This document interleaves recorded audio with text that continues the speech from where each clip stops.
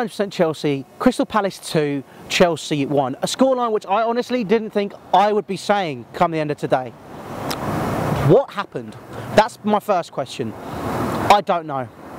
I mean, I wasn't at the game, I was following it online, I was listening to the radio, I was looking at Twitter, I was looking everywhere. I came and listened to it on the radio and stood here where we're filming for, I think, the last 20 minutes or so of the game. Coming through those doors, saw about 20-30 people within the first 2 minutes. The first 2 minutes. Now, ironically enough, it's a very different story to how I was feeling 2 years ago, pretty much the day. When we lost to Southampton, moaning at people for leaving early. We are performing poorly, and when it comes to your money, you can do what you want.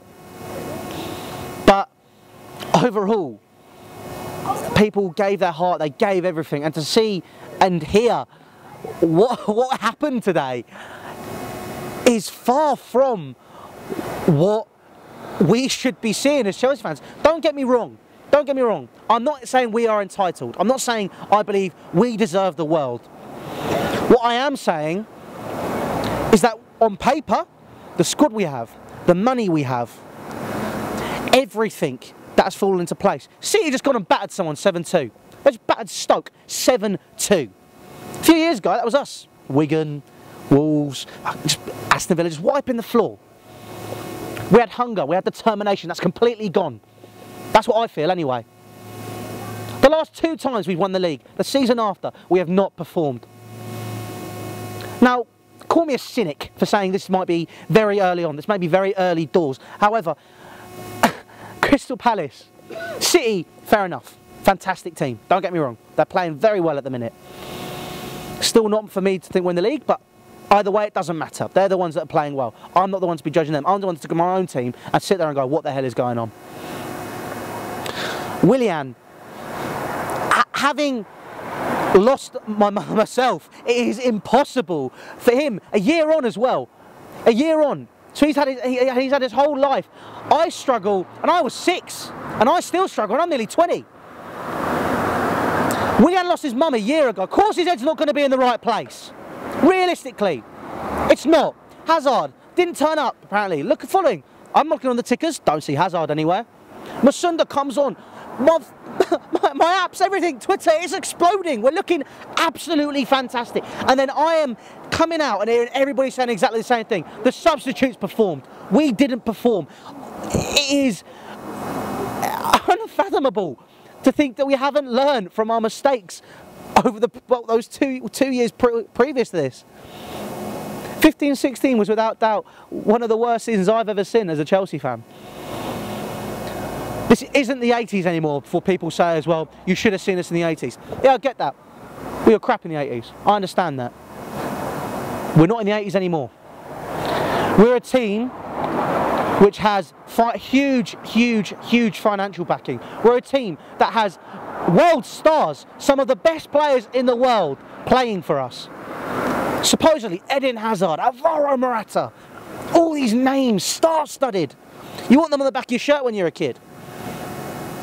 But they don't have the heart of Zola. They don't have the heart of Lampard. They don't have the heart of John Terry. There is something missing. I'm not saying it could be leadership, but there is something missing from that team. Because it seems to me like there wasn't somebody who was pulling them by the scruff of the neck in that game and saying, what the hell are you doing? Credit to all the Chelsea fans today. Stood here, this stand here is where they were. The Palace fans, as always, huge amounts of noise, absolutely fantastic. And you cannot fault the Palace fans. Palace deserved the win today. End of. Simple. They turned up, we didn't. But the Chelsea fans today, they should have been on the pitch.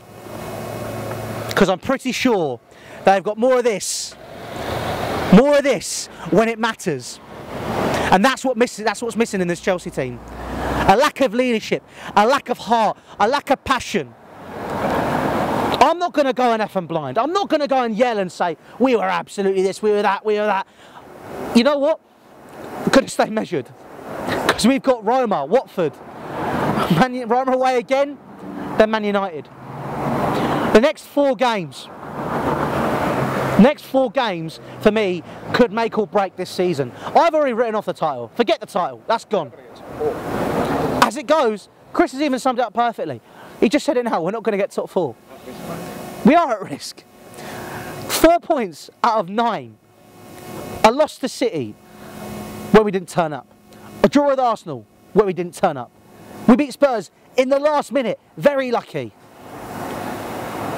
2 of those games were at home. 1 was away. We won the away game. So against Spurs, all we needed is a draw at home. But we now need to go to these grounds and win. That's what you need to do if you want to be up there. As well as that, forgetting about the teams up there, this team's still bottom of the league. Can't even beat them. So if you're going to do a whole argument on paper, we need to quickly have a look at what's going on there. I hope Antonio's given them a proper hairdryer treatment, because right now it's what they need. It is without doubt the most shocking performance. Credit this guy, obviously a Crystal Palace fan. Well done, they deserved it today. At the end of the day, we're just going to look forward to the next game and see what we can take from it. Anyway guys, make sure you subscribe to 100% Chelsea. All social media links down in the description: Facebook, Snapchat, Twitter and Instagram. Also make sure you check out my socials as well and ask me any relevant questions, anything you want to know about today's game or any more of my thoughts. It's a long journey back for me. It's a long journey back for all of us. But let's kick on and try and stay positive. Take care guys, and I'll see you very soon.